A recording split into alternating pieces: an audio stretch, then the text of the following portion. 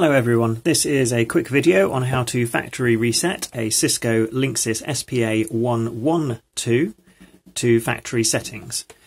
This one here I have forgotten the login to, and if we look at the packets it's sending, it's trying to connect to voiceless.aa.net.uk. So I want to be able to reconfigure this device with a different account and reuse it. What you'll need is a unbent paperclip or some other pointy tool. I would stay away from using the end of a pencil or a pen because they quite often can't get to the reset button inside. At the back of the ATA, to the left of phone 1, is a reset button with a red ring around it. What we need to do, and I'll show you this, is put that into there. I won't press it just yet, but I'll get it ready and I'll try and show you what the lights do as well. So that's ready to press, and I'm going to press it now. After about 7 seconds, the power light will go off and blink where there it has. I'm going to let go of that, so take that out of the reset button. And what we will see is the power light will flash quite a bit. Over on the computer, it will eventually send a multicast leave message, at which point the ATA will reboot. It will then come back up, and it's quite likely to then come back up with the original settings.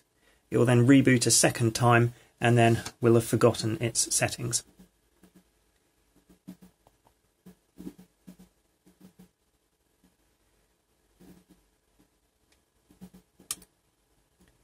So interestingly, I guess this one doesn't actually do the multicast leave.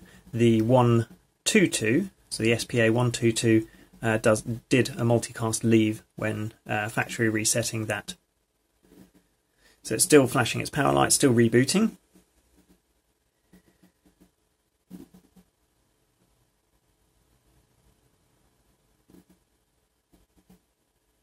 And it's come back up, it's sending packets. Ah, there we go, it sent a leave, so actually it did do it. That's an IGMPv2 leave. And let's see what it does now.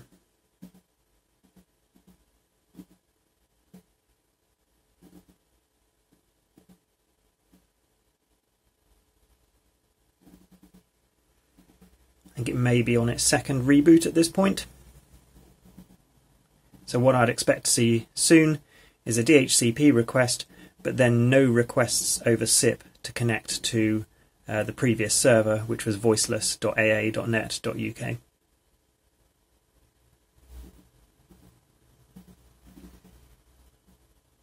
Okay, it's back to sending some packets.